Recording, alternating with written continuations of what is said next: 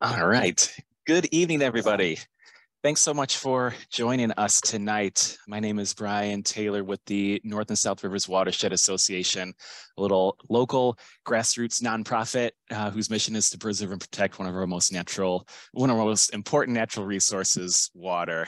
Who here has ever used water before? So we're really excited for tonight's program, and thanks again for joining us and being part of our lecture series. So I'd like to give a special shout out and thank you to our sponsors, Clean Harbors and Clear Water Recovery, as well as the Mass Cultural Councils of Duxbury, Hanover, Marshfield, Norwell, Pembroke, Plymouth, and Scituate.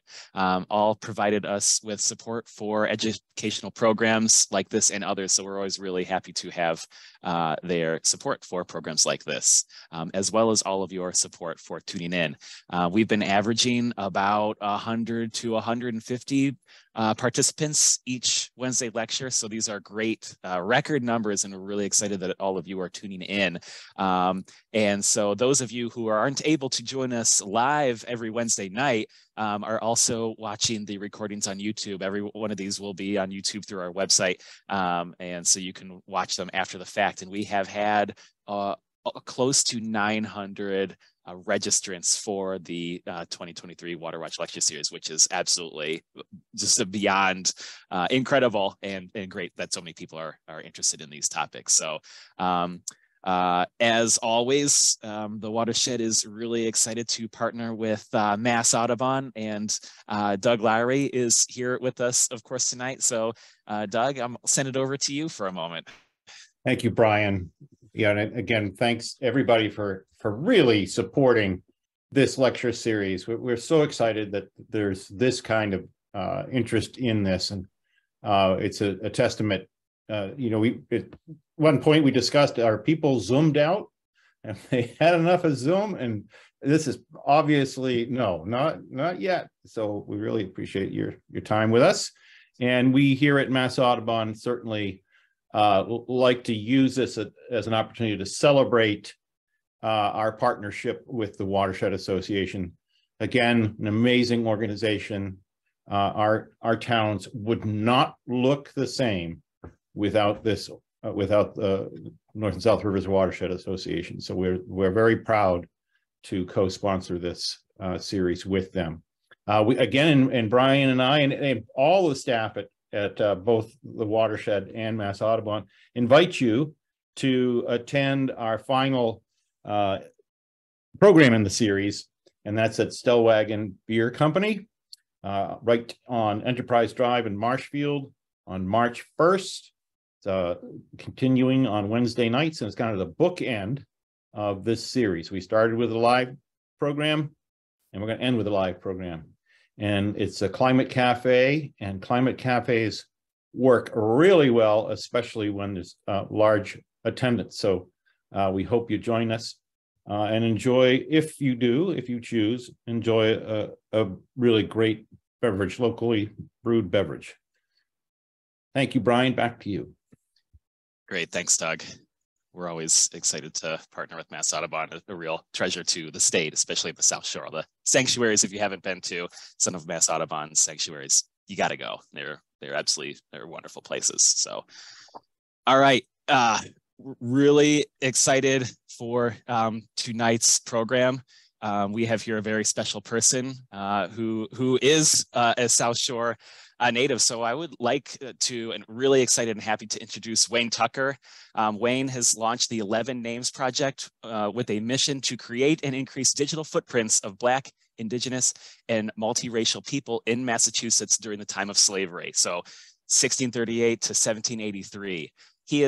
Wayne is a South Shore native passionate about inclusive history and genealogy. In addition to his website, the11names.com, which I will put in the chat, his work has been featured in the Bay State Banner. He is the recipient of a research grant from the Northeast Slavery Records Index, and he is the author of Slavery in Hanover, Massachusetts, 1727 to 1783, a research guide authored for the Hanover Historical Society. So, Wayne, we're really excited to have you. Thanks so much for being here tonight, and the audience is now yours. Feel free to share and take it away. Thank you, Brian. Can you see my slide presentation? Yes, I can. Pardon me, the Zoom menu is over the Oh, yeah. Yep. PowerPoint. No worries. So this presentation is Slavery in Black Life in the North River Communities from 1673 to 1685. Starting off with some acknowledgements, I want to thank the NSRWA. I want to thank its board and all of its members. I want to thank the audience for showing up today. I appreciate you. Thank you, Brian Taylor, for reaching out and setting all this up and doing all the work to get this up and running. I want to thank the Hanover Historical Society and the Norwell Historical Society for support they've shown for me in the past and a willingness to work with me. I also want to acknowledge Caleb Estabrooks. We don't know each other, but if you don't know, Caleb gave this barn burner presentation that's on Vimeo. You can find it online if you Google it. Just a very great presentation on the North River shipbuilding, and it was able to round out my knowledge of shipbuilding. I've watched it several times, and it's really helped me understand, the passion and the zeal surrounding the North River, its history, and shipbuilding. So thank you, Caleb, for sharing that great presentation. That was both a mix of personal essay and factual presentation. I want to acknowledge Peter Hayner. I think he had something to do with connecting us to, the organization and connecting with me. And I want to thank Peter's wife, Patty Hayner, who's done, who was the pioneer, who I'm going to tell you some things that in this that you'll be learning for the first time, but Patty has been writing about this for 20, 30 years. Some of the things that I thought I discovered, like any white man who discovers anything, like typically there's someone else that's been talking about it, has been writing about it, and has known about it for a long time. And that's what would happen is I'd find something and I'd dig deeper into it. I'm like, oh, Patty Hayner's already been there, done that. But I am going to tell a story that she has told in the past in one of my little vignettes. I want to do a quick note on terminology. There's some outdated terminology, the racial descriptors that were used at the time. So if I will not refer to anybody as a Negro, but if I use that term, know that I'm using it in quotes. I'm quoting directly from a source. There's another term that I don't think I use in my presentation, but we should be aware of. For a mixed race person, they'd be considered mulatto. Obviously, that's an offensive and outdated term, and we wouldn't use it. But what you should know is different from the antebellum South in Massachusetts. A lot of the people of mixed race, probably most of the people of mixed race who that term would refer to, were a mix of African and Indian, or they might have all three racial backgrounds. There was, of course, intermixing between Native populations and white people and African and white people, and the term does refer to anybody of mixed race, but the population in and around Massachusetts, if you see that term, it's mostly, there's a very good chance that it's mostly referring to people of mixed African and Native heritage. And also, I just want to say, this presentation is about slavery, so there will be some discussion of graphic acts of violence, and I can understand if that's not something you want to hear tonight, but I do want to let you know, going forward, there will be some discussion on that. For the first slide, this is a prologue slide, and this slide is called Sea Captains Carousing in Suriname. And Suriname was this very notoriously violent and tough slave society on the coast of South America. And this painting was painted in the 1750s by John Greenwood. He was a Boston painter, and these are all real Rhode Island ship captains and several governors who, at one time or another, they would be governors. And as you can see, they're smoking, they're gambling, they're drinking, overindulging. You'll also see enslaved bodies depicted in this seen, and a couple more over here in the bottom left. That's hard to see, and you might be asking yourself, well, what do ship captains from Rhode Island have to do with the North River? Well, this man in the center right here, who's being vomited on and who's having water or rum poured over his face, his name is Joseph Wanton. He is the grandson of Edward Wanton of Wanton Shipyard, which was in Scituate and is now in Norwell. And I use this slide because I want to paint the picture that the North River wasn't some quaint frontier self-sustaining backwater. It was a node in the Atlantic economy. It was a node in the greater Atlantic world. And the Wanton name was a major name in the history of slavery in New England. So what do we mean by North River communities? If you're not from the area, I'm defining the North River communities as Hanover, Marshfield, Pembroke, which Hanson broke off from in 1820, and Scituate, which Norwell broke off from in 1849. And as a total of the population, the four communities are about 6,016. As you can see, about 4.2% of the population were Black or Indian or of mixed race. That runs the gamut in the towns. Pembroke is at 3.5%, which is still above average. The colony-wide average was about 3%. And then Marshfield at 3.9%. Hanover, I estimate at 4.1%. I had to do some modeling because the data wasn't there. And you see Scituate, Norwell, about 4.8% of Scituate's population, 4.8% were Black or Indian.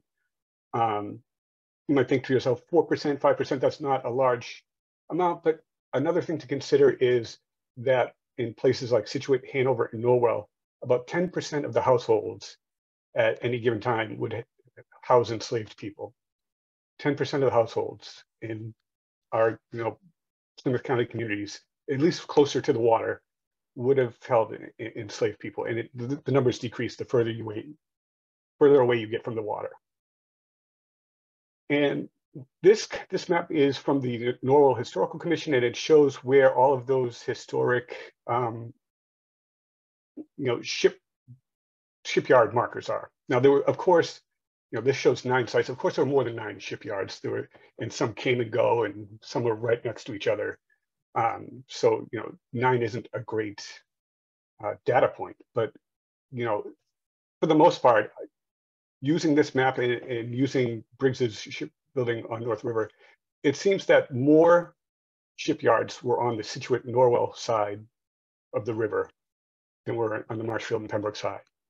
And over here you can see, I don't know if if my face is over this pie chart, but if you wanted to minimize it, you could see it. The distribution of the people, 40% of that, 40% of this 4.2% population, or about 252 people, 48% of that lived in Scituate / Norwell. Now, there was a big enslaved population in Scituate, mainly because there was Scituate just had a much larger population in general population larger than any of the other towns. So of course, it makes sense that it would have more enslaved people. But the overall population of Scituate for the region was about 41%. And here we see that it housed about 48% of the enslaved population. And I can't prove this, I don't know this for a fact, but my hypothesis is because there were more shipyards in Scituate than there were in the other towns, it was one of the driving factors for having more enslaved people. But of course, more research would have to be done to prove that. So first, I'm going to give you a little introduction to slavery in Massachusetts. It's very quick. This could be its own hour-long presentation in and of itself. But many South Shore residents assumed that they would have to travel to Virginia or Mississippi to touch and experience landmarks where slavery was practiced. However, we need look no further than our own neighborhoods. slavery was widespread in Massachusetts and instrumental to New England's growth and development. The slave economy was not the sole purview of the wealthy. The yeoman and craftsman classes, including shipwrights, coopers, farmers, and blacksmiths and tanners, relied on enslaved labor. The reach of slavery was not just confined to Boston. It extended into the countryside, including Plymouth County. Additionally, Massachusetts was the first British North American colony to legalize slavery.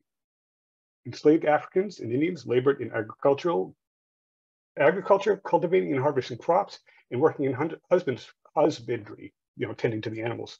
Bondspeople were further employed as house servants, cooks, maids, nurses, coachmen, blacksmiths, tree fellers, carpenters, coopers, and sawyers.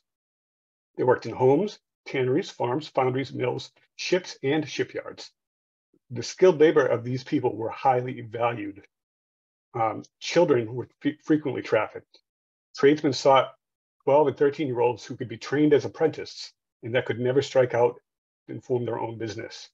Additionally, infants were considered by slaveholders an encumbrance. Reverend Jeremy Belknap once observed that enslaved infants were given away like puppies. Given away like puppies. We see instances of this locally. In Hanover, church records, we find this baptism announcement.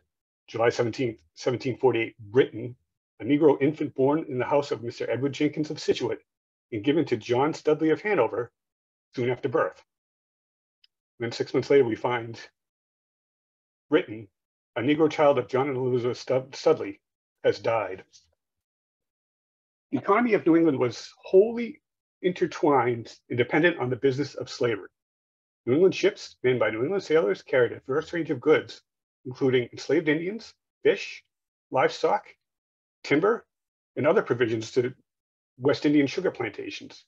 These commodities were then exchanged for the goods such as sugar, molasses, rum, which was produced by enslaved Africans.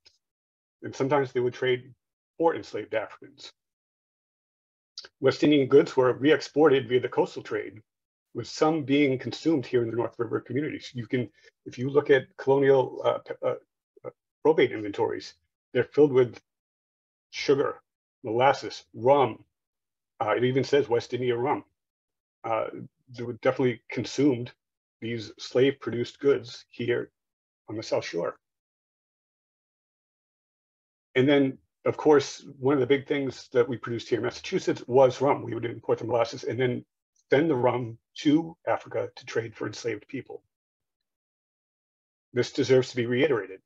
The foundation of the colonial Massachusetts economy was the business of slavery. And this is not my opinion. This is the mainstream belief of current historians and scholars. Everything was interconnected. I've heard a lot of talk that, well, shipbuilding on the North River wasn't really connected to slavery. It was mainly ships built for the coastal trade. Well, I can tell you that 59% of the goods re-exported in Massachusetts coastal trade were West Indian slave labor produced goods. Again, that golden triangle of sugar, rum, and molasses, but other things like salt, cotton, and tobacco as well. Another example to think about is the many links in the vast supply, production, and trade chains. We know local enslaved men cut down trees. We can see that in Plymouth County court records. Local enslaved men worked at sawmills. So that's in the record. Local, they worked at sawmills. Local enslaved men were hired out to cart lumber. If you weren't an enslaver, you could pay an enslaver and hire their enslaved men or women for day labor. So there are account books that talk about, like, well, I needed so-and-so's enslaved man to cart the lumber to the mill. So to think about the vast supply chain and oh, we already talked about that. I'm sorry. So you look at the many different touch points where an enslaved person could have touched. And we're only talking about shipbuilding, maybe house building, cooper, like just wood in general.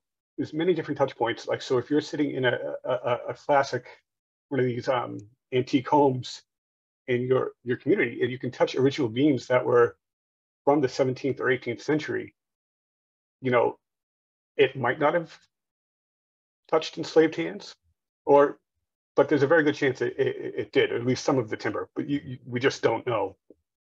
Again, I don't want to recast the North River as, South Carolina rice plantations, but slavery was so mundane and common that you have to understand that enslaved people were in every single type of job. If a white person did it, a black person certain also did it. Also enslaved Indians. Another thing to note, slavevoyage.org demonstrates that at least 24 ships built on the South Shore transported enslaved people, including 10 built on the North River. North River ships carried New England provisions such as salted meat, fish, lumber, livestock, and draft animals to the Caribbean slave labor plantations and brought back, like I said, slave-produced sugar, rum, molasses, cotton, salt, and tobacco. And there was such a demand from the business of slavery that in 1753 there was a shipbuilding boom, and most of the ships were built outside of Boston, and the largest portion of ships were built on the South Shore. In 1953, the South Shore from Hull down to Plymouth, 23% of the ships colony-wide were produced on the South Shore, and of course the North River economy surely benefited. So to try and argue that any individual or family in colonial times was insulated from and not entangled up in the abhorrent human trafficking scheme known as the Atlantic slave trade is as futile as arguing that I'm insulated or I'm not involved with fossil fuels. It was just that integral to the economy. The same way that fossil fuels are integral to our modern economy, the business of slavery is what propped up colonial New England. In addition to Africans, New Englanders also enslaved Native Americans. This practice started really to ramp up during the Pequot War. It really should be called the Pequot Massacre. It was very one-sided, and that was 1636 to 1638. And even before that, remember Squanto or Tisquantum? He was Massasoit's translator. Why did he speak English? It's because he was kidnapped from the shores of Plymouth in 1614 and trafficked into Spain. And when he made it back to the remnants of his smallpox-destroyed Patuxent village. And then later in the 17th century, the practice of Native American slavery really ramped up in King Philip's War. And after that war, about 1,000 Native American men were shipped out of the colony and sent to places like the Caribbean, Tangier, and the Azores. And they were traded for enslaved Africans, and a lot of the local women and children were then enslaved. So that's a brief overview of slavery in Massachusetts. I apologize that it was so quick. Like I said, it fills several volumes of books. It's a good hour-long presentation. It's a semester-long class at college. But I hope I was able to convey how important slavery was to the overall economy of Massachusetts and New England. So that brings us to our first vignette, or first story of Maria and Walter Briggs in her freedom suit. So slavery started in 1638, and it's roughly bookended by the date 1638 and 1783. In Plymouth County, one of the best records we have is the 1963 sale of an African child named Mariah to shipbuilder Walter Briggs of the Briggs shipyard. He buys her from Margaret Cock in Boston. And I want to note that you'll see some of my slides there tagged activists. So there's a lot of traumatic stories that come from the archives of our local communities about slavery. There's no feel-good slavery story, is there? But I want to show that from the very beginning, we know that these people were working to make their own lives better, to fight for freedom, to, claim human rights that they've been stripped of. This wasn't, just, they weren't just passively hanging out waiting for 1783 and the abolition of slavery in Massachusetts to happen. There are tons of stories of freedom and resistance, and we'll see 3 more slides with activists. So I hope that balances out some of the unfortunate things I have to talk about. So this right here is from a book written by L. Vernon Briggs about the genealogy of his family. He also wrote the shipbuilding book, but this comes from a different book. This is a reproduction in that book of the original 1673 bill of sale, where he bought this girl. I doubt Maria worked on the shipyard, but I do know Briggs enslaved another African man named Jimmy, who presumably did labor on the shipyard. Upon his death in 1694, Briggs stipulated that Maria would be free after 13 years of service. After toiling in several households, but always human property, Maria was finally free. One problem, she had a child in that interstitial 13-year period. Given the convention that the status of the child follows that of the mother, and because Maria was enslaved at the time of birth, Briggs's heirs argued that young Molly was their property. Maria's husband, Tony Cisco, was enslaved by the Reverend Nathaniel Eales. Nathaniel Eales was just one of hundreds.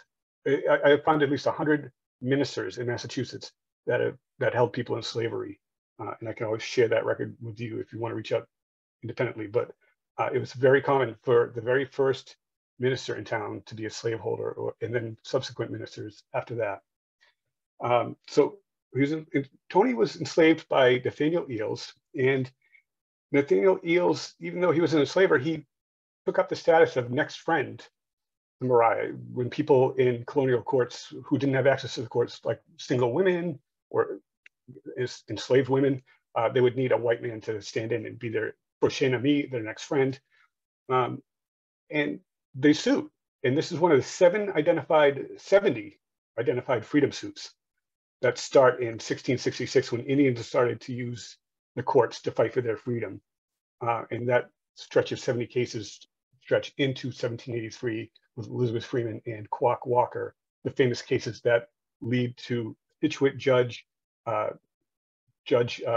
Cushing, Chief Justice William, the highway, Chief Justice Cushing of the highway fame. He was a slaveholder, but he also was the one who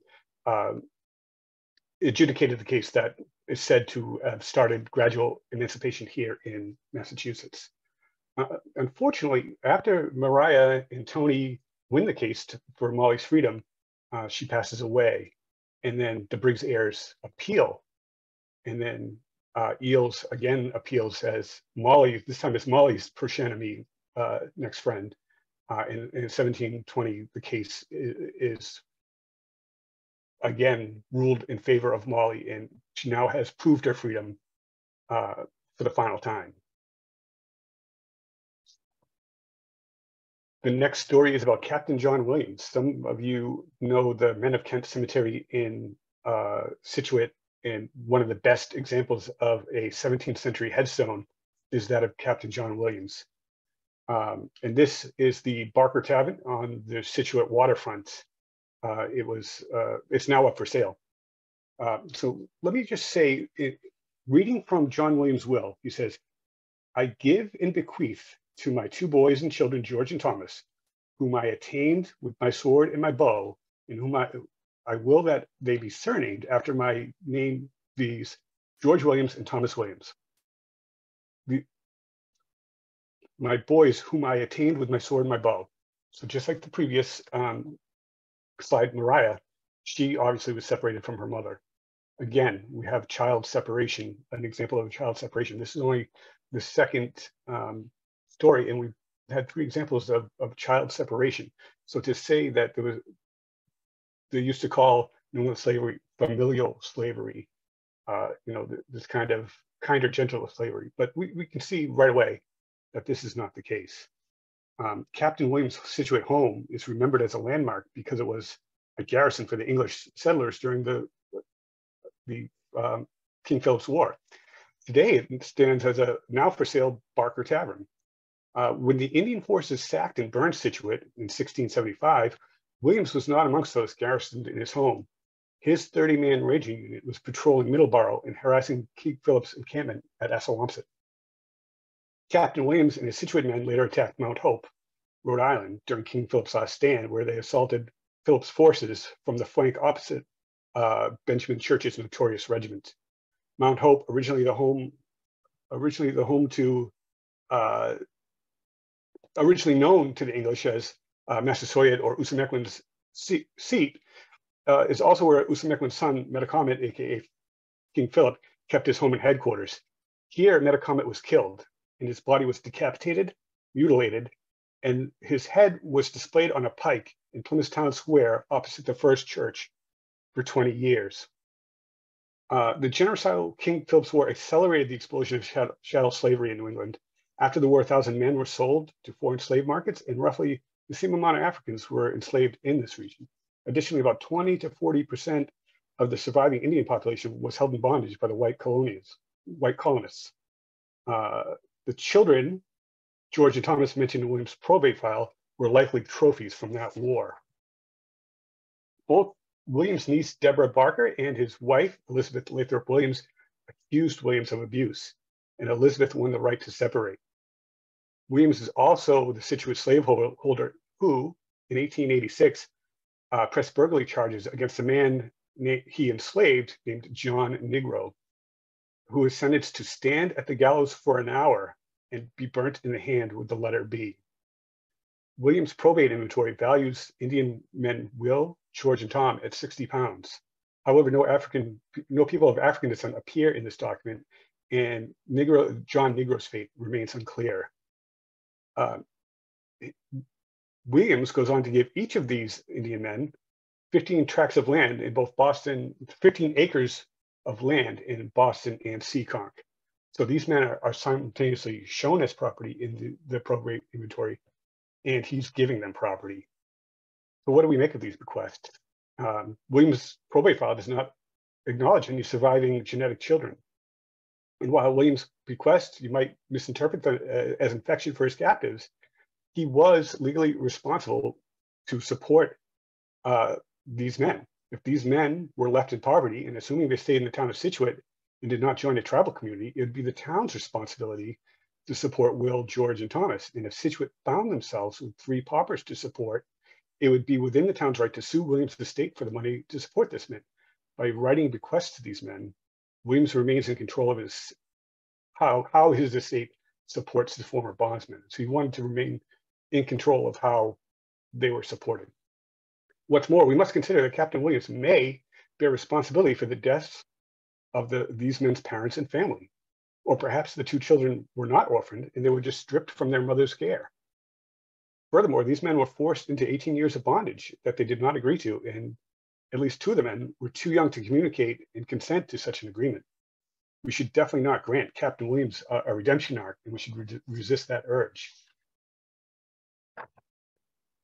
So back to Edward Wanton. Here is another data point that places slavery directly on North River waters and shipyards. If you've read the Briggs book carefully, you've certainly come across mention of this runaway ad, but you may never have seen it. I dug into the archives and I was able to find it on an online database. England-born Edward Wanton was a Boston Congregational who, as tradition goes, assisted the execution of the Boston martyrs, or Quakers and Puritans executed for practicing their faith. Disturbed by the injustice, Wanton adopted Quakerism and faced persecution, even after moving to 80 acres in Scituate, which is now Norwell. He was a successful religious teacher and established a shipbuilding business, the location of which we know of today, and you can visit if you paddle the North River. As we've already discussed, the Wanton name is prominent in New England slavery, and it begins with Edward.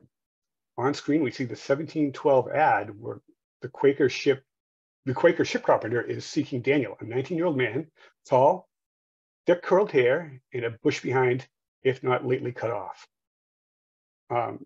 Daniel appears again in a 1714 runaway ad. He's still Wanton's property, but he has been hired out to live with his son-in-law, John Scott, in Newport.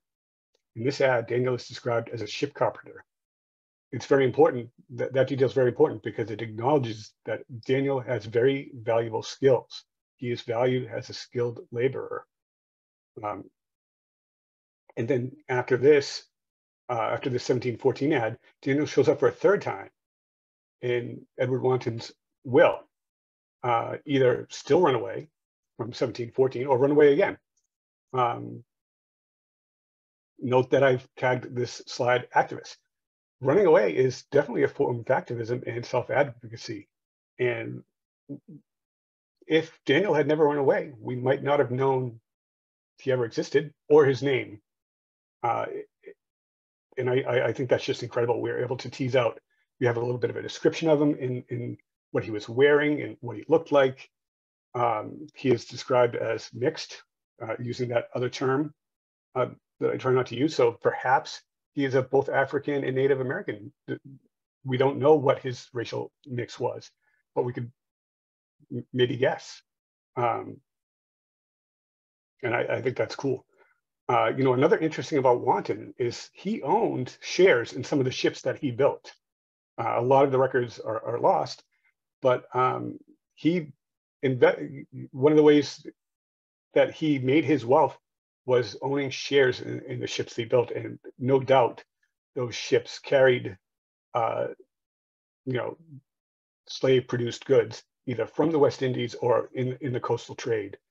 So he was certainly, and he was aware of what they were transporting. So he was really actively intertwined into the business of slavery. And of course, his two sons became governors, or two of his sons became governors and slave traders, and two of his grandsons were governors and slave traders, and they were quite wealthy. And that empire was launched from Wanton shipyard. Another interesting thing, Wanton was partnered with a man named Benjamin Gallup. Not much is written about him, but if you look into Benjamin Gallup, you'll find some pretty interesting things about two different cases with pirate ships that I don't have time to get into, but worth looking into. This next one, so on the right, you see an original court transcript from 1722. Sarah Boyce of Pembroke, a white single woman, gave birth to a child out of wedlock in 1716 and confessed that Squire, a Negro man, was the father. Furthermore, Boyce birthed another child in 1722 and confessed that Richard, a Negro man of Marshfield, was the father. The court decided, from this transcript, it says the court ordered her to be publicly whipped 10 stripes and pay fees and charges, which combined with the previous charges totaled 33 shillings, 8 pence. The sentences of whipping were immediately executed upon her. That's a direct quote from the trial transcript. So you can see, I'll be honest with you, I think this was a consensual relationship, because if you also look in Plymouth County court records, there are both white men and men of color being prosecuted for sexual crimes, sexual assault, sexual violence. I think if Sarah was victimized in that sense, she would have, they would have been prosecuting the fathers, or going after the fathers, and she would have been spared.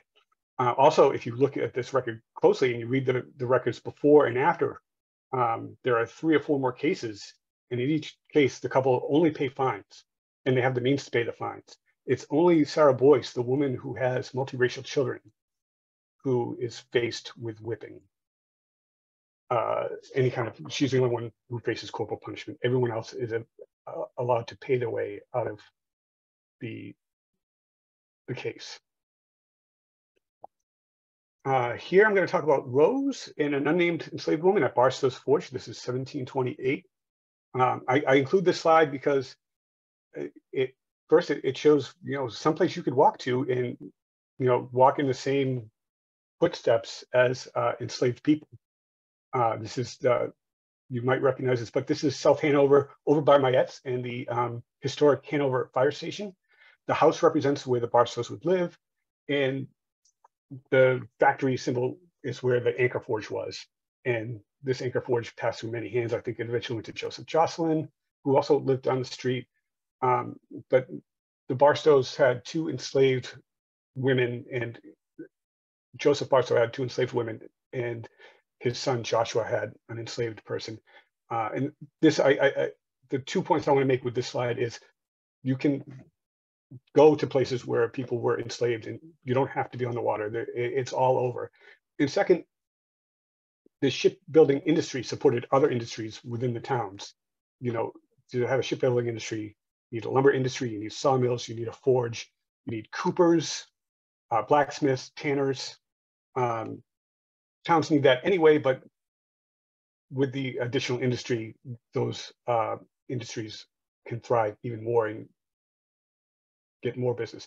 And not coopers, cobblers. If you ever find an account book of a cobbler from colonial times, you've got gold. You're probably going to find the names of a lot of enslaved people in your local town. So if anybody knows where there's any cobbler account books in any historical society or library, let me know, because I'd love to take a look at them. This one is really disturbing. In September of 1730, Nicholas Litchfield of Scituate sued Israel Cowing of Scituate. Cowing sold Litchfield a black man named Jack and a woman named Surrey for 160 pounds, but Surrey was not delivered. Cowing had promised to deliver these individuals well and in good order, but Surrey was mad distracted or possessed of the devil, which Litchfield was wholly ignorant. Excuse me. Subsequently, Surrey was hanged and dead. And if you waded through this is the original record you see on the right. Surrey was hanged and dead. That is quite the use of the passive voice. The question arises, why are we learning this as a fraud case and not an inquiry into murder? It seems that Surrey may have been suffering from mental illness, or it's not impossible that she seized one of the few methods of resistance and died by suicide. But to me, this record does not read as a suicide. I think they would have stated explicitly that she died by suicide. I think they would have definitely specified that. I don't know what to make of this record. You know, I don't know if Surrey was facing a mental health crisis, or perhaps she was practicing an African religious practice and it freaked out Cowing. Or maybe she was just resisting and she was not being the docile, obedient, enslaved servant. I don't know. Whatever the case is, it seems that Cowing or someone thought it was just easier to execute Surrey rather than deal with whatever was going on with Surrey. This is just, and again, another data point, another reminder that slavery in the North, slavery in New England was not a cakewalk. It was definitely a violent and brutal institution. Next, Newport marries Kate in Hanover in 1760. You know, so far we've seen several types of records attesting to Black life in the North River region. We've discussed runaway ads, bills of sale, probate files, and court records. But one of the best sources for records on Black life in Massachusetts is the church records. Here we see an original Hanover church record recording Newport marrying Kate, quote, Negro slaves belonging to Nathaniel Sylvester. Nathaniel Sylvester was a shipbuilder who owned property along the North River on both sides of the Hanover and Norwell town lines. For decades, he owned property that is Barstow's Two Oaks yards by the Washington Street Bridge in Hanover, right when, and if you go down the river, it turns into Norwell. Again, this is another primary source that links slavery to the river and to the shipyards. You know, along with marriage records, you'll find baptismal records, church admissions, and in some towns, discipline records for admonishment to return to weekly meetings, or confessions of drunkenness or wickedness by people of all stripes, and including people of African heritage. So dig into your church records. So now we turn to the Forgotten Patriots. Pretty much every town in Massachusetts sent Black, mixed, or Native American people to fight in the Revolution.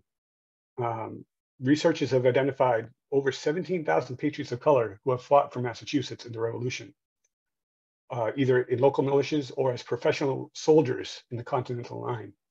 One number I have is 2.5% of Massachusetts Revolutionary vets were veterans of color, but the more research that goes into it, that number might be as high as 3 or 3.5% now. This is an old, outdated statistics. Some of the local veterans include Norwell's Asher Freeman. Asher Freeman was born enslaved to Phyllis, a woman enslaved by Dr. Isaac Otis, and Tack, or Jack, a man enslaved by Joseph Foster. As a child, through forced separation, again, we're talking about children being separated from their families. Asher was either sold or given away to Nathan Christian Esquire. He served over 3 years in the Continental Army, and when he came back to Norwell, to marry a Mattakeesit woman named Dinah Comsett, he adopted the name Freeman, and that's what was recorded in his intention to marry. In Hanover, Private Cuffy Tilden in the 2nd Massachusetts Regiment was raised on slave trader Job Tilden's Hanover property. Tilden became Lieutenant Tilden and was commissioned into the Army, and he brought Cuffy with him. Unfortunately, Cuffy did not survive that notoriously harsh winter at Valley Forge, and he is buried in the mass grave there with other Revolutionary soldiers. Also in Hanover, and also from the 2nd Massachusetts Regiment, is Hanover's Prince Bailey Dunsink. He was born in Africa. He saw action at Saratoga in the surrender of Burgoyne. He made it back after the war, and after marrying in Hanover, he moved to Maine, and he lived into the 1830s. Also in the Revolutionary War is Pembroke's Richard Gundaway. The Gundaway family is a name, when you had phone books, it's a name you would definitely see in local North River area phone books or South Shore area phone books. And they're still around today, spread out across the South Shore and the New England and the country. Richard Gundaway, he was born a free person of color, and he served 1 year in the Revolution. And again, this slide is tagged activist, because don't discount Black military service during this period as a form of activism. Many white people did not want Black people to carry guns. George Washington prohibited Black men from serving for a short period of time. But many Black men went into the war to make a better life for themselves. For many, it was the first time they were permitted to collect a wage. Across New England, sometimes they were promised their freedom in exchange for a revolutionary service. Sometimes they saved up their salary and bought their own freedom. And sometimes they just, when they came back, they're like, I was in the Revolutionary War. I'm not going to be enslaved anymore. And they just walked away. These Black people were definitely hearing the rhetoric of their white neighbors about the tyranny of slavery from Britain. What they would, for the taxation, they considered taxation as a form of slavery. And they were definitely heard. We know this because we know Elizabeth Freeman's story in Sheffield, that she heard all of this talk about independence and freedom. And she said, if all men are born free and equal, well, what about me? And that definitely sunk into the soldiers of the Revolution, and they were able to harness that and start life as free people. The next person is one of my favorite people. This is abolitionist Venus Manning. This is post-slavery. So Venus was born enslaved in 1777. And there were several prominent free Black communities in Massachusetts after slavery. Parting Ways in Plymouth is one of them. Beacon Hill in Boston, Tuttlesville in Hingham, and in South Scituate in Norwell. There was a very significant free Black population in South Scituate / Norwell. The Sylvester family was well known. Venus Sylvester Manning's brother is Fruitful Sylvester. He's mentioned in Briggs' shipbuilding account. So if you've read Briggs' shipbuilding closely, then you've probably seen the name Fruitful Sylvester. Venus is noteworthy because, like her siblings, she was born enslaved, and as an adult, she moved into Boston, and she was baptized and married. She was baptized and she married Thomas Manning. There, she learned how to bank, and became a life member of the New England Anti-Slavery Society. So she was a member of the Anti-Slavery Society. Sadly, when she returned to South Scituate as a widow, and then she died in 1860 at the dawn of the Civil War. When she died, she was one of the most financially secure single women in town. She was taxed at a higher rate than about 80% of her white male neighbors, and she left an impressive probate file. One of the legacies she left in her will was a $200 gift to support the abolition of slavery. This would have been equivalent to about 5 or 6 months' salary for a working person. And in 1865, 5 years after her death, a Boston newspaper reports a $100 payout to help newly freed Black people, issued on behalf of the Venus Manning Fund. She had her own fund named after her. 5 years after she was gone, they issued a $100 payout in the Venus Manning Fund. Just, that's incredible. And it's also incredible that we're seeing her picture. Like, what kind of flex is it that in the 1850s, you have enough money to say, hey, I want to get my picture taken? You know, it wasn't like widespread photography the way it is today. It was a whole rigmarole, and it cost a lot of money. It was expensive. But Venus Manning said, I wanted to have my picture taken, and we're lucky enough to see that picture today. She's just an incredible woman, and you should check out my website where I have all the documentation, and you can see, like, you know, scraps of paper from or records from the Provident Institute of Savings in Boston, where she was banking in the 1820s and 1830s. And remember that marriage record that I showed you a couple slides back, Newport and Kate? There's very good circumstantial evidence to suggest that Newport and Kate are Venus and Fruitful's parents. I can't be 100% sure, but they worked for Nathaniel Sylvester, and the ages and everything lined up. So I think Venus's heritage goes back to 1745. She's the third generation born in the Scituate, Hanover, Norwell area of her family. That her and her sisters are the third generation. And Fruitful Sylvester had kids and several generations of grandchildren, great-grandchildren. She's incredible. And this brings us to my last story, Sergeant Lemuel Freeman of Norwell. Lemuel Freeman was the great-grandson of Asher Freeman, who I talked about before. So he was African-American, and his great-grandmother was also a Matakeesit Indian. This picture is of 2 Black men on picket duty. These are not Lemuel Freeman, but I think it's a great picture. 135 South Scituate / Norwell men fought in the Civil War. At the time, the African-American community comprised 5% of Norwell's population at 1860, at the outset of the war. Yet 9% of Norwell's Civil War veterans were Black. 5% of the population of Scituate Norwell was Black, but 9% of the Civil War veterans from that town were Black. So they certainly showed up in numbers. This underscores a major theme of the presentation, that the Black history of the North River is underpinned by activism, or the North River region, I should say. The small but tight-knit African-American community in Norwell sent 12 of its 48 Black men, that's 25%, to the Civil War. Contrast that number with the fact that 15% of the white men in town served. So you have to imagine that was a strain on women and families, Black women and families of Norwell at the time. And not to mention, for everybody, the Civil War was tough. A lot of men came back debilitated or contracting a disease that was, you know, a lifelong health issue and disability.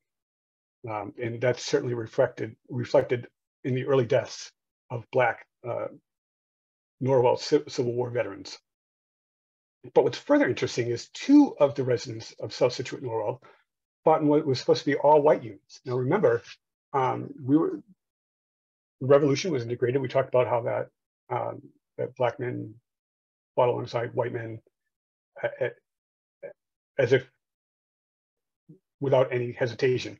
And what we're told is that the military or the armed forces on the ground were strictly segregated through from the end of the revolution past World War II. So it wasn't until Korea, that integrated forces fought again. And that's certainly the majority of the case. But what happened is these two men from South Scituate joined white units. Recruitment of African-American soldiers did not commence until the Emancipation Proclamation of January 1st, 1863. And it wasn't until May when President Lincoln issued General Order 143, which spawned the United States Colored Troops, such as the Massachusetts 54th Infantry, which we know from the movie Glory and the Robert Gould Shaw Memorial on Boston Common. But in September of 1862, Lemuel Freeman, a man enumerated on the census records as both Black and mulatto, because again, he had Matakeesit heritage, had enlisted in the 45th Mass Volunteer Militia Infantry. Before that, he wrote a letter to the governor of Rhode Island requesting to enlist. Literature on Black men serving in white Civil War units is sparse, and it's believed that it was rare. But the Militia Act of 1682 authorized states to raise and fill their own militia. And it opened up opportunities for African Americans to serve as soldiers in what was presumed to be white units. And notably, Lemuel Freeman wasn't the only African American man from Norwell to serve in the 45th Mass Volunteers. Albert Winslow had enlisted 15 days before. Freeman was not waiting around for benevolent white politicians to allow him the privilege of fighting in combat.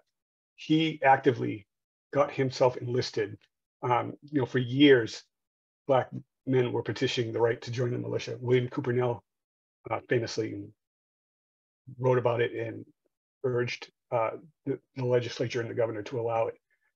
So it was the years of activism of Black men that allowed Lemuel Freeman to eventually get in, early, you might say, into a white unit. He didn't have to wait for the formation of the 54th and the 55th and the 5th Mass Cavalry.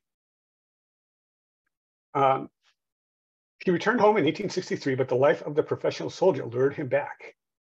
He enlisted for 3 years in another all-white unit, and on April of 1864, the soon-to-be Sergeant Freeman was on the move south. Lemuel Freeman found himself amidst Ulysses S. Grant's costly but necessary overland campaign. By mid-June, Sergeant Freeman had survived Cold Harbor in the first assault on Petersburg. It was there, sadly, that Freeman was shot and killed while on picket duty. Lemuel's story is fascinating because it upends what we think we know about Black soldiers fighting for the United States Army in the Civil War. But it also calls attention to the fact that there are 8, and possibly 9. I've located 8 gravestones, Civil War gravestones, veterans of Civil War veterans in Norwell's First Parish Cemetery. That to me is astounding. There are at least 8 headstones of Black Civil War veterans in First Parish Cemetery. I don't know, at least in this region, where that would have the same number of Black Revolutionary and Black Civil War soldiers headstones. And there might be a 9th. Alan Prouty of the Norwell Historical Society pointed out Napoleon Powell, which I mistook because I read a census record that says he's white, but other records says he's Black. So there might be 9 graves at First Parish that are Civil War veterans with the traditional government headstone that we've come to know. Anybody that's walked local historic cemeteries. And I just think that's an astounding cultural resource that we all have in our backyard. It never occurred to me that there would be a cluster of 9 Black Civil War veterans. And I think we should all, if you're ever in Norwell, you should stop by and pay your respects because in other towns it's 1, 2, maybe 3, and they're spread out. So I think that's a great place to end as well. So just to wrap up, I've been saying something like this for a very long time, but Bede said it better than me.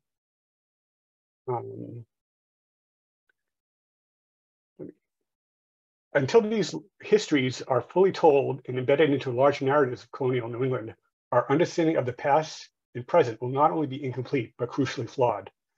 So I hope you've learned something today, and I hope you take it to heart and you sit on it, you think about it for a while, and just when you think about colonial New England, I hope you think of other people besides pilgrims and the descendants of pilgrims, and who can we call a patriot?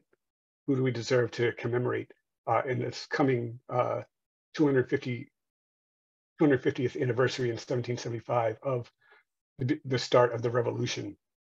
So the things I hope people take away: slavery was common, mundane, and spread across class and industries in Massachusetts. It was not kinder or benign. It was violent, and there was a lot of family separation. The business of slavery, the Atlantic economy, was the underpinning of all of New England's economy. And the Black history of this region is underpinned by Black activism. So with that, I will toss it back to Brian and see. I'd love to take some questions. Yeah, thank you, Wayne. That's this is just incredibly interesting. And yes, we do have some questions. I will say I did put in the chat a link to the 11 Names Project in there. So go in there and check it out, because there's a lot of really incredible, very local information. In fact, really quick, when I was digging through a little bit, Lemuel Freeman happens to have lived, there's records of him living around 230 South Street, near the South Street Mill Street, near the Hanover Y, which is right next door to the Watershed's office on South Street. And of course, then as Wayne did a little further digging, found that there were land dealings between him and the Clapp family, who used to own the Watershed's house. So it's just incredibly local history and connections that you can make here in your community. And so it's just, I definitely encourage all of you to go check out that website and to see there's a whole wealth of information that Wayne, as well as others, have found. And so thank you, Wayne. Your talk was just it's just incredibly interesting, and I know we're only just scratching the surface of what you have out there. So yeah, just a few questions here. If anyone wants to put some questions in there, go ahead. We'll try to get to as many as we can. We'll be respectful to Wayne's time, but there is his email right there, and he is welcome to any questions to send his way. In fact, he mentioned to me that he encourages it. So please feel free to reach out if you have any further questions, or if we don't get to them. So I'll go ahead and ask some here. So Wayne, when the northern states started to abolish slavery, what percentage of northern whites were opposed to the abolishment, and what groups went out to get the abolishment accomplished? Wow, I'll break it down a little bit. So in New England, there's different emancipation dates for different states. There's no one blanket. Massachusetts, Rhode Island, Connecticut, New York, and New Hampshire, they all abolished at the same time. They all have different slavery laws, and they all have different abolition laws. Here in Massachusetts, it was, like I said, the 70 freedom suits that were brought by enslaved people over the course of 120 years, consistently people suing, trying to play the English's game. Like, well, if you're going to make the rules, we're going to play by your rules, and we're going to bring you to court, and we're going to try to sue for our freedom. It was that pressure that was a major factor in the abolition of slavery here in Massachusetts. Most of those freedom suits failed, but they set up the legal precedent that eventually, where it just was, once John Adams wrote, "All men are created free and equal," or born free and equal, in the Massachusetts Constitution, that combined with the freedom suits and the activism of Black people is really what pushed towards an end of slavery. Another factor is, people really, there's a lot more resistance and a lot more organizing, and it was harder to keep people enslaved in Massachusetts. But slavery was petering out a little bit by the time we get to the revolution. And then when the revolution happened, there's a lot of opportunity in chaos. Enslaved men went and fought in the war and either came back free or maybe they just didn't come back. There's an instance of Primus Cobus. He just stayed in Maryland. He did not come back to the North.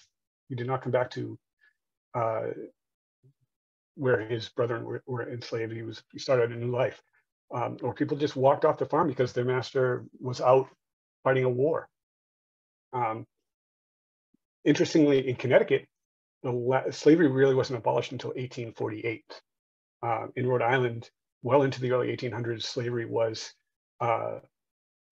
was tolerated and practiced. So when James Madison in the 1790s was talking about free soil, it wasn't accurate. Slavery was abolished later than we think up north, but a lot of it had to do with the activism of Black people. Thanks, Wayne. Has DNA been any help in identifying descendants? That's a good question. I don't know much about DNA genealogy, but some of the people I do write about, their descendants have contacted me and said, hey, I am a great grandson of this person or that person. So I think it would take a concerted effort. Like they would have to, people would have to learn that they come from some of these, not everybody's great with family history. Sometimes it's hidden because of pain, or sometimes the mythology of this being rare and there's no way we could find these records persists. But if that's something that I, for my own selfishness, I hope happens. But on the other hand, I can understand why some people are skeptical of selling their DNA to big corporations to find it. But I don't know anything about that.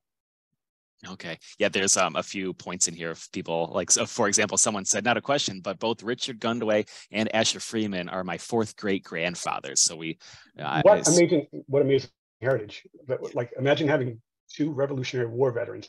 And not only that, one was a free Black, his story is incredible, and free Black person. And then another person was born into slavery, separated from his parents, but started a family. And Asher Freeman has, I only talked about Lemuel Freeman, but he has two other great-grandsons who are Civil War veterans. It's a very interesting connection.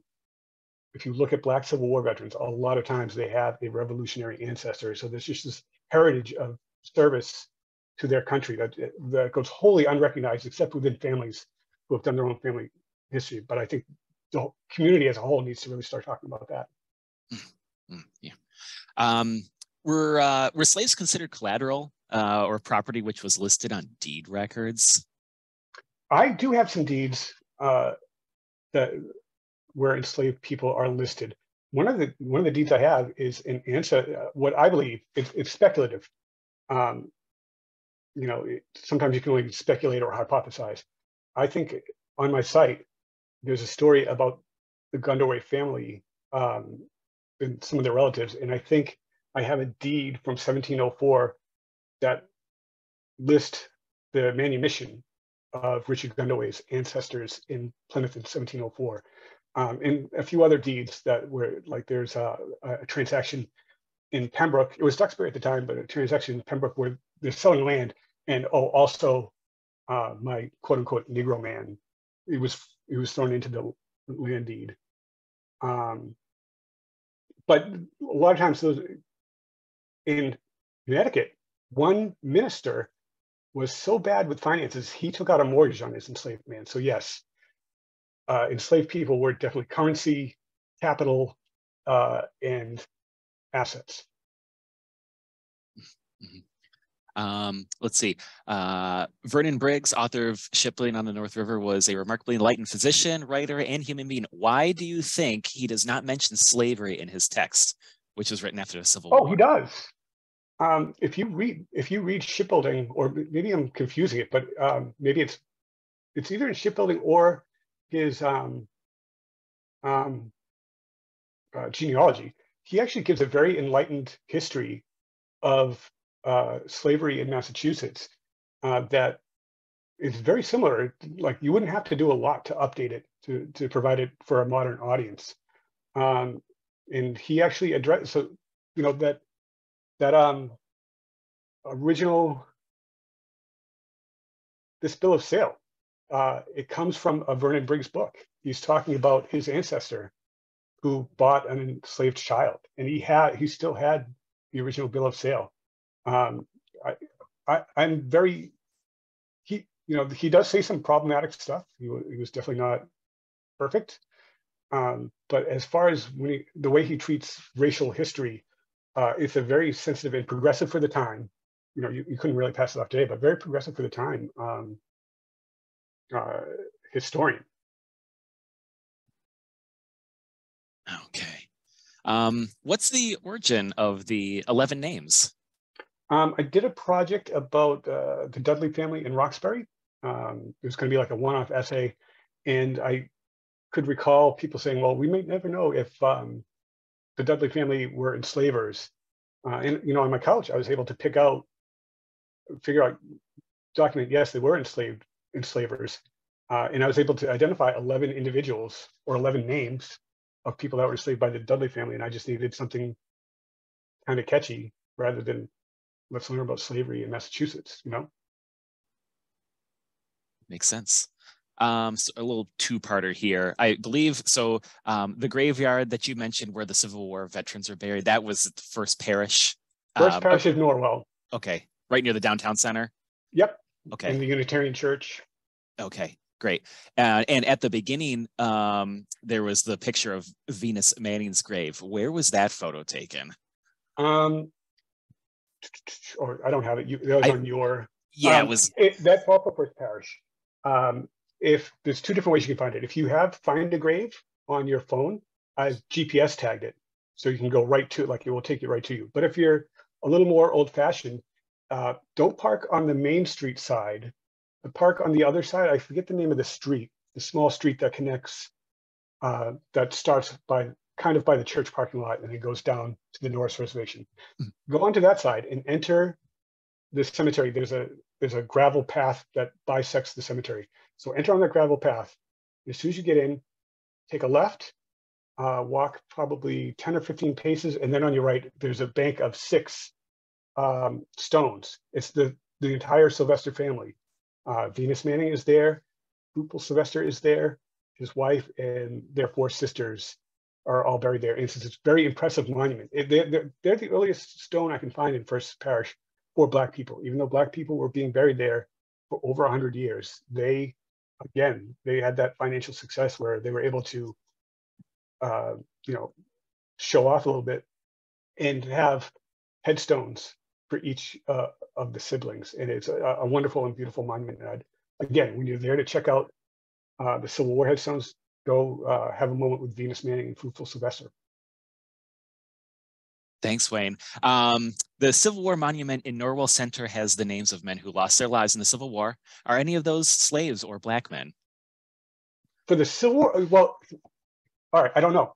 There is a mystery in Norwell. There are 2 men, James Patterson, and perhaps Napoleon Powell that I mentioned.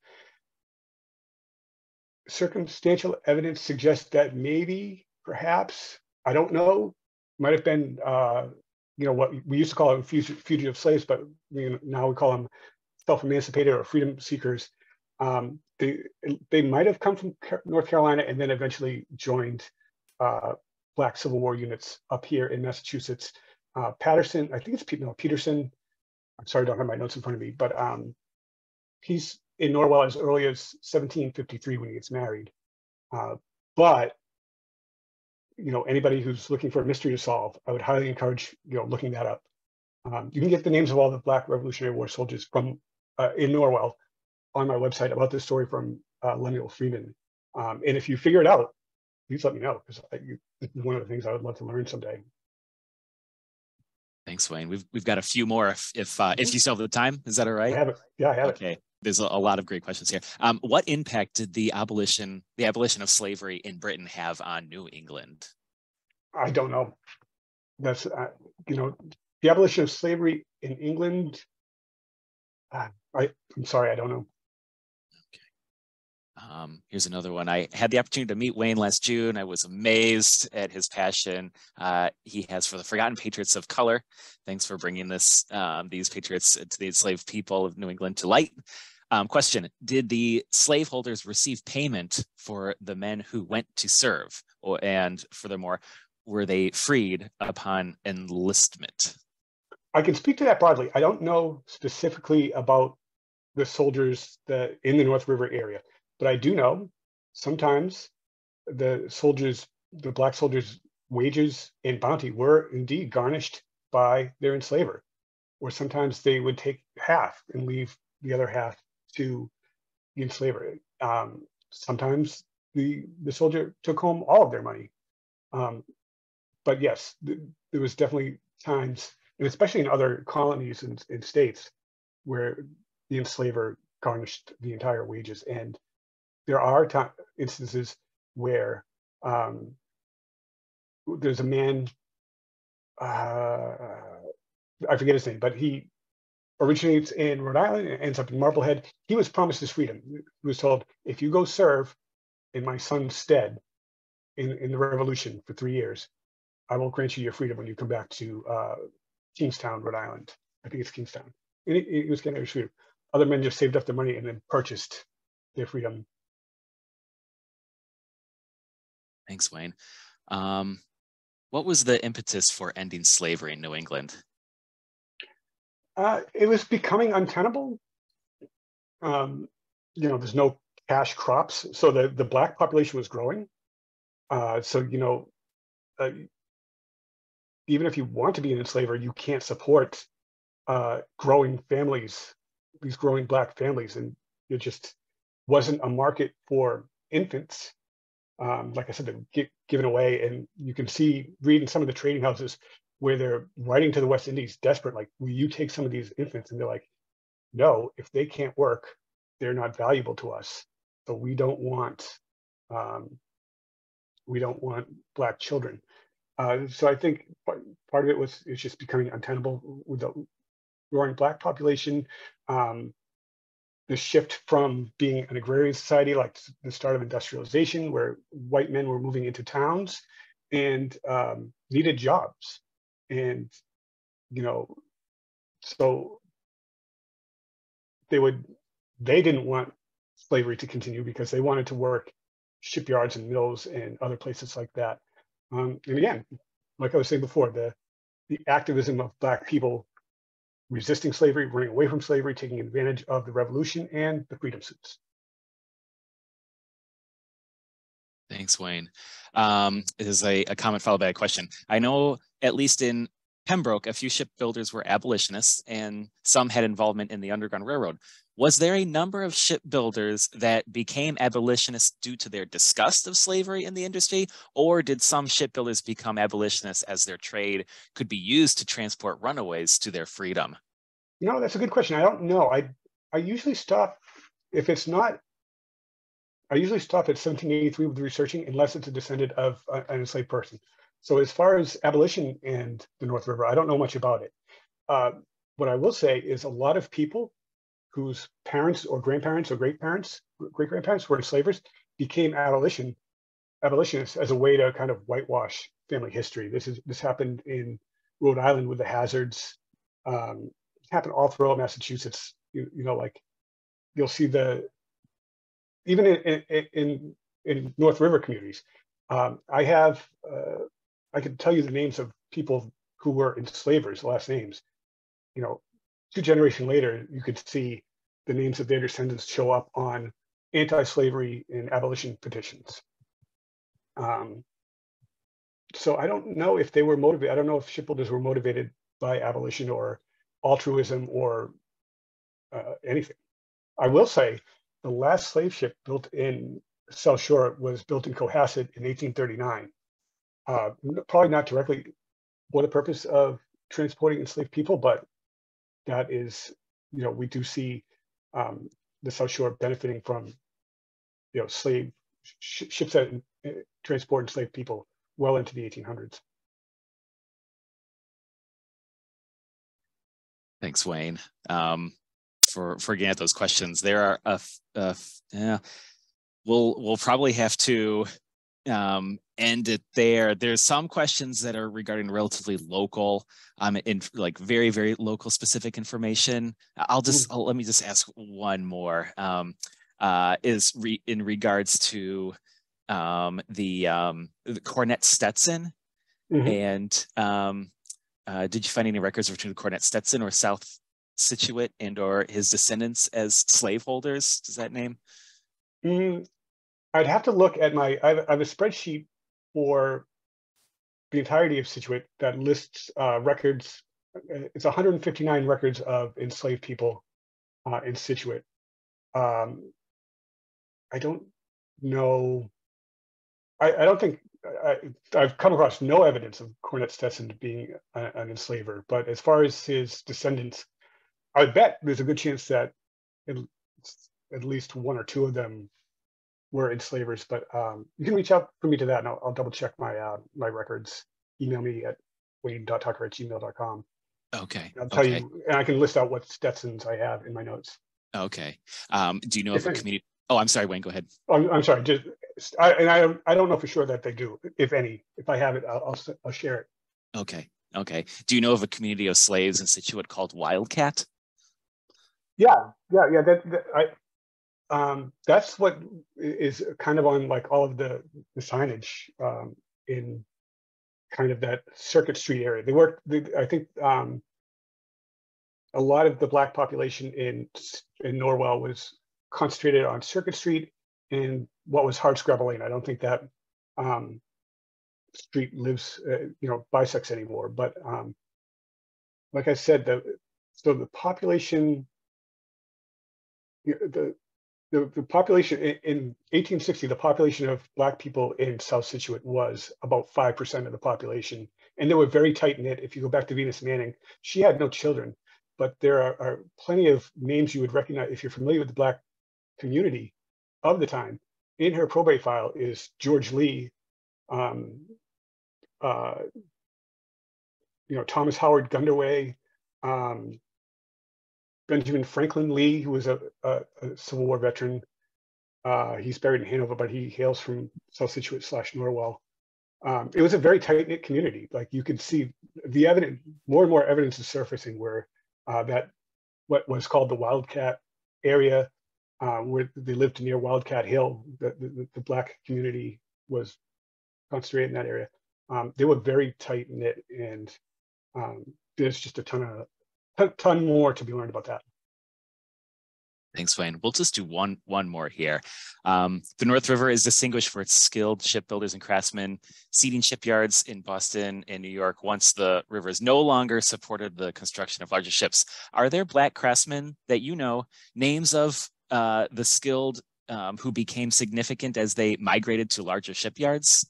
No, that's a great question, and that is something that has been on my mind. Obviously, it's kind of like a house. Like you see a house, and it's like this house was erected by John Clapp in 1749.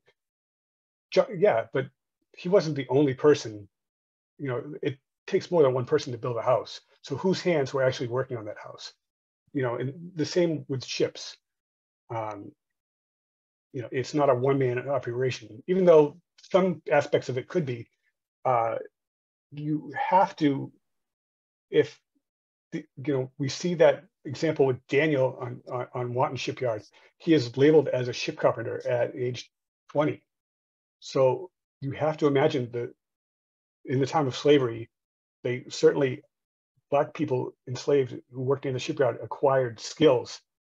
And then after slavery was abolished, they had these portable skills, and you have to imagine that there was a good cadre all across Massachusetts and New England of skilled Black shipwrights. But unfortunately, I don't know anything about it, but it's something I will be looking forward to looking into in the future.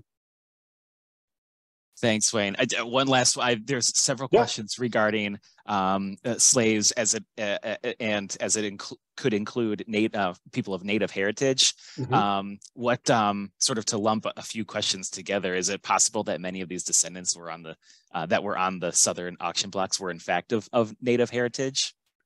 Maybe not in the American South, but certainly the West Indies. It got to the point where think it's either Barbados or Antigua, there was such an influx of Native Americans from New England being sold into slavery there that they eventually outlawed the practice. They said no more importation of New England Indians. There might have been some who ended up in South Carolina, North Carolina. I don't know off the top of my head. But also early in the 17th century, some of the enslaved people would come from places like Florida and South Carolina, were native indigenous people of those areas who were brought here to Massachusetts to be enslaved. Oh, there's a case where a Wampanoag man, the Wampanoag men and black men in the 1800s became mariners because it was one of the few trades open to them where they could make good money. There's a story, I don't remember his name, but if you email me, I can email you the details. It's a Wampanoag man, 1832, goes up in New Orleans, and he's immediately apprehended, he's immediately arrested, and they tried to sell him into slavery, and the Massachusetts governor had to petition to get him freed. But certainly kind of like the Solomon Northup story, the 12 Years a Slave, definitely Native American men, especially maybe with a darker complexion, were at risk of being stolen and pressed into slavery. This has just all been so fascinating, Wayne. I really appreciate you taking the time to present this information to us and to answer some of these questions. This is really important local history here, and we're really fortunate to have you digging up a lot of this real unfortunate and unpleasant history that I agree with you that really needs to be made light of and seen and heard. So thanks again, Wayne, for taking the time. Really appreciate you being with us tonight. Thank you. So folks, just his email is right there. Please definitely, if you have any questions that we weren't able to answer or any follow-up questions, please feel free to email him. And definitely check out the 11 Names Project. It's an incredibly interesting newsletter, and there's new parts coming out pretty much weekly. And so it's really just fascinating history. So please check that out. So thanks again, Wayne. I really appreciate your time with us tonight, and all the research that you did for this as well as have been doing. So thank you very much. Thank you. Please, thanks again for all of you that are out there joining us, and join us next Wednesday. We had to do a little rearrange in the schedule, and so next Wednesday's the 22nd, we'll be making our salt marshes more climate resilient. So we'll have a hydrologist, we'll have a watershed ecologist, and a coastal resilience director talking about how our salt marshes can help heal and adapt to our withstand rising sea levels and the importance to maintain their ecological value here in our community. So please join us next week for that. And so once again, a very special thank you to our sponsors, Clean Harbors, Clear Water Recovery, and the Massachusetts Cultural Councils of Duxbury, Hanover, Marshfield, Norwell, Pembroke, Plymouth, and Scituate. We all very much appreciate their support for educational programs just like this. So with that, I want a special thanks to Doug and Mass Audubon, of course, for helping with this program. Very special thanks to Wayne Tucker for this incredible presentation tonight. And thank all of you for tuning in and joining us. This program will be recorded and put on our website and YouTube. So if you would like to share it with others, please feel free to do so. It usually will take a day or two to get out there, but it will be there, and we'll let you know about that. So thank all of you so much for joining, and have a great rest of your night.